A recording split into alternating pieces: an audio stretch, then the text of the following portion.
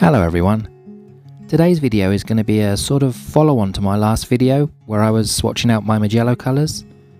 A few people in the comments had mentioned that they found these paints way too bright, especially for painting landscapes, and others have said this to me before as well. So I thought I'd try and test it out myself. So what I'm going to do is I'm going to paint the same painting twice. And it'll be once with my normal landscape palette, which is made up of Rembrandt colours, and then I'll follow that by painting one with my Mijello paints. I'll use this same paper for both paintings. It's Baohong Academy 100% cotton 300 GSM cold press. And the sketches are both going to be the same. Keeping it pretty simple. I don't want to take forever over these paintings. I've got the sky for test some blues, tree, I can test some greens in the foliage, and also I can paint some shadows.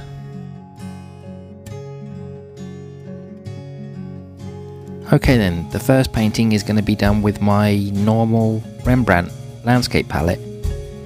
The colours I have in here are Indian Red, Light Red Oxide, Burnt Sienna, Phthalo Blue Red shade, Cobalt Blue, Payne's Grey, that one is Raw Umber, Cadmium Yellow Lemon, and Cadmium Red.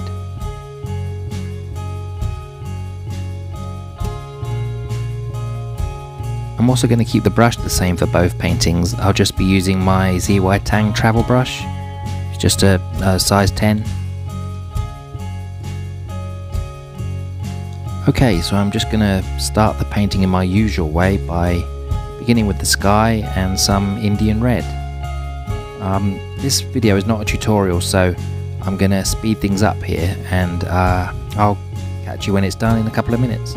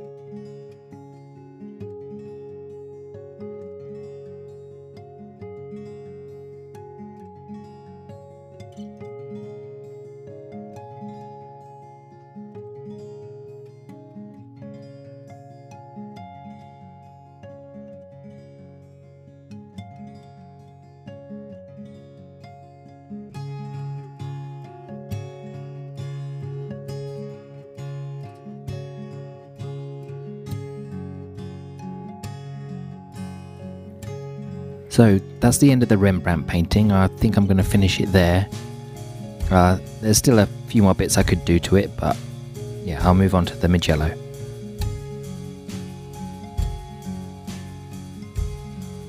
Okay, so moving on to the Mijello palette.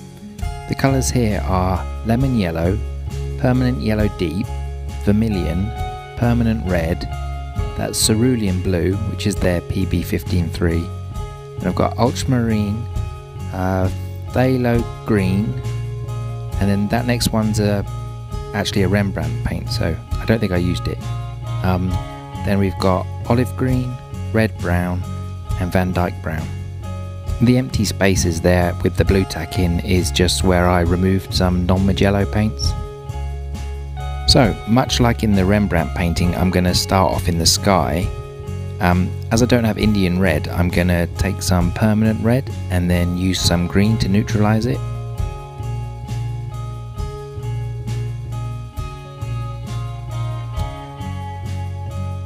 Not an exact match for Indian Red, but near enough.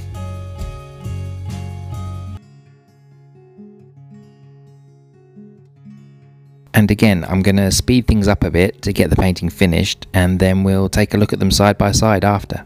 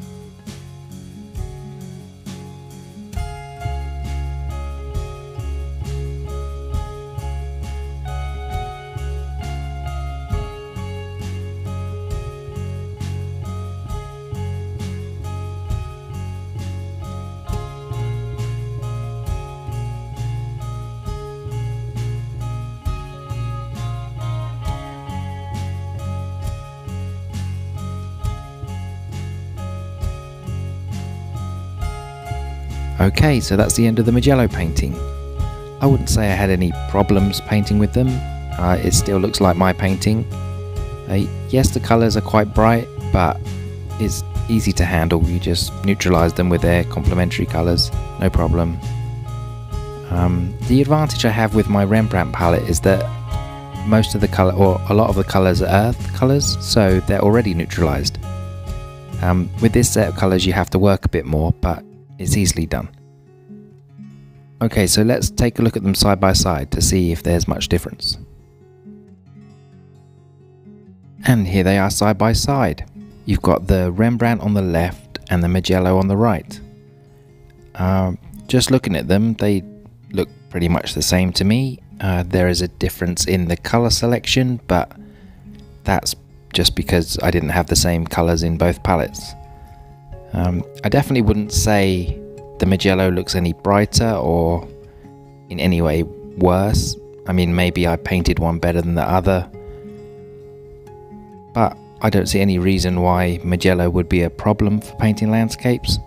I'd still say I prefer the Rembrandt colours, but that probably comes more from familiarity, as they're the ones I paint landscapes with daily. I think if I spent more time using the Mijello, I'd quickly learn how to use them better. So what do you think? Do you think Mijello are too bright for painting landscapes? Hopefully this video shows that that's not the case. Unless you're painting straight from the tube. Yeah, then I'm pretty sure these bright colours would pretty quickly nuke a painting. Maybe that's a good idea for a future video. Maybe I could paint a landscape with no mixing whatsoever, every colour straight from the tube. Anyway, hope you enjoyed the video, thank you all for watching, and I'll catch you next time. Bye.